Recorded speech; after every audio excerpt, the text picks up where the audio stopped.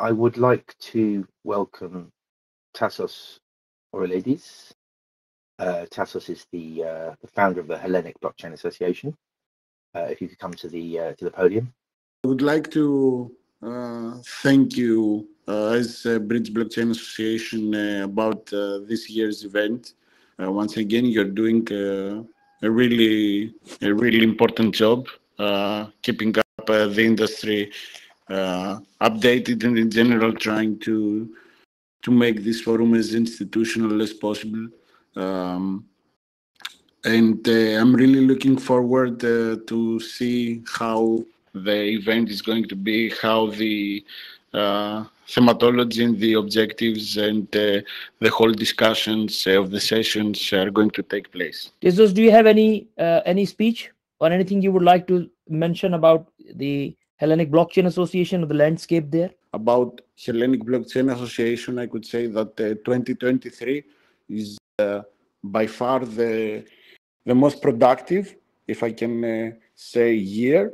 We are currently in an underlying partnership. We are drafting an MOU and an MOC with the Hellenic AI Association, AI Catalyst, in order to form a joint effort so that we can consult the Ministry of Digital Transformation in matters of blockchain and AI.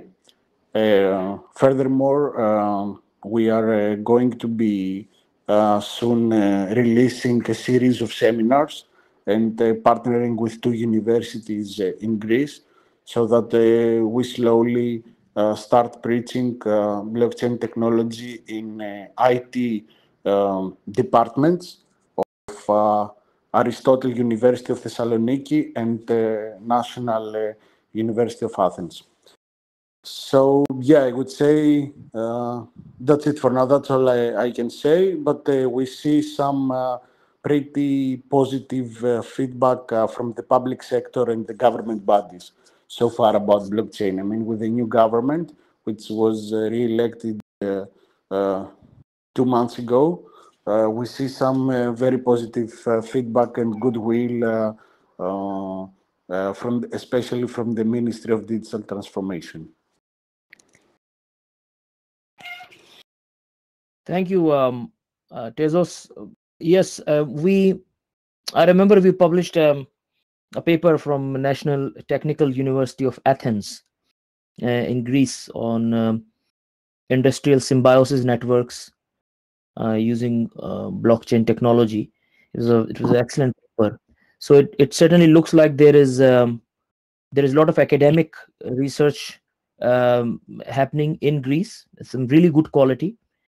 I just wanted to ask you about government kind of initiatives and in terms of funding for in the private sector, also in the public sector. Are you seeing that there is enough appetite and kind of senior level support from policymakers? Yeah, that's a very interesting question.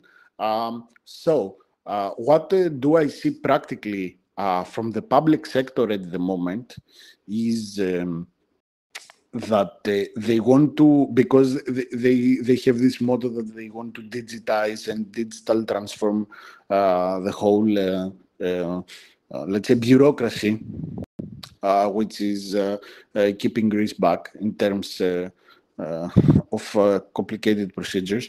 I see that there is we have concluded, if I can use this term, we have concluded that the first use case, most probably, which the public sector would be willing to put some serious money, if I can say, is the digitization/tokenization of the land registry. That's the first case which I'm seeing at the moment, to be honest. And 𝐔𝐧𝐤𝐿 Group, the company also that I'm the founder and chief executive officer, is also trying to push into that direction and have some solutions ready for the government. I mean, we are constantly lobbying about that. And we are very close, I believe, in the next weeks to have a positive announcement regarding that, about the land registry, I mean. And on another hand, we have also the Athens Stock Exchange, Athens Group, which is called Athens Group. And they are really looking, after my publications last year about blockchain ESG solutions and the tokenization of carbon credits, they are really looking into exploring a partnership with us about a blockchain-based voluntary carbon credit marketplace. So I would say these are the two main showcases, use cases that Greece will be exploring both in the public and private sector as major key players, if I can use. These are the biggest examples that I can mention right now. Thank you, Tasos. Has anybody got any questions for Tasos or for the European system in general? You can type in the chat.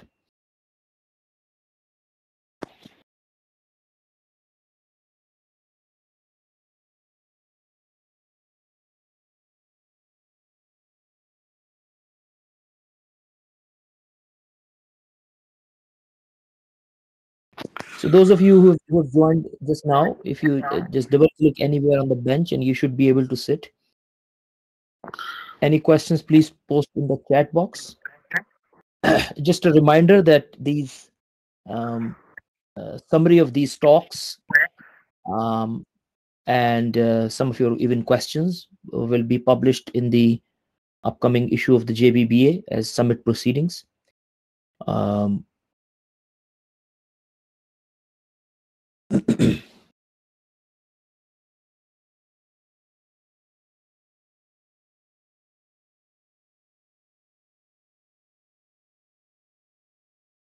Is Spain here, El Austria?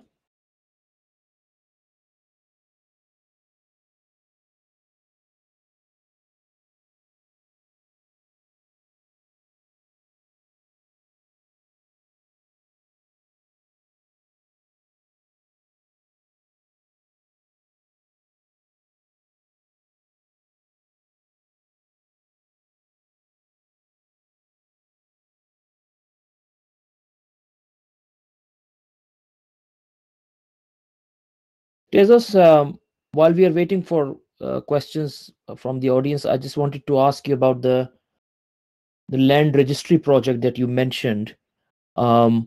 Is that something that is proof of concept at this stage, or is that something which is already deployed? Because I know a few countries that are looking into this. So is land registry already deployed in the public sector, or is that still in the experimental stages? Well, to be honest, practically there is not a digital platform for the land registry. There is only still paperwork. Yeah. There is only a paper-based structure. So what we have at the moment as 𝐁𝐥𝐸𝐬 Group and the Hellenic Blockchain Association, what we came up with to the ministry is that we have a blockchain ready, a hybrid blockchain, proof of work, proof of stake, to ensure decentralization and scalability, of course, with a minimal carbon footprint. And so that we can sustain the digitization of all the documents encrypted into the blockchain. So I would say that we are sort of an MVP level at the moment.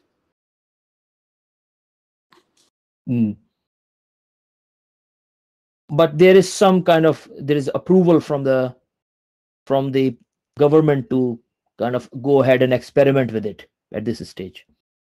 This is what we have been discussing, and we are soon expecting to put all of that on paper. Yeah. So there is a verbal agreement to begin with, but of course, until we see that written on a paper, we cannot make any official announcement still. And Tasos, one last question about the blockchain and crypto startups in Greece. So if they're looking for guidance and advice, how can they contact you or your association? Are you a member-based association? And where can they get more advice on this? Well, the structure is very easy. We are working with a membership structure both for individuals and legal entities. There are not a lot of blockchain companies in Greece. If we exclude actually two small-sized mining companies, which we're talking about a very small capacity, less than 2 megawatts of mining, to give you an example. The rest of, let's say, blockchain-based companies, it's two. And still the use cases they are experimenting with are not something, I wouldn't say that it's sophisticated. So at the moment, still the ecosystem is a bit immature in Greece. We didn't have any inquiries practically to advise or to guide any company up to, to a certain degree, I would say. And because also one thing I forgot to mention, now we are in also extensive talks with the Hellenic Capitals Market Commission, the Greek SEC, sort of to become their advisors also on how to implement and enforce MiCA within Greece. We still see that even though there is a large retail crypto audience in Greece, still the business side of blockchain in Greece is really mature. We're talking about less than 10 companies combined. Yeah, got it. Thank you. You're welcome.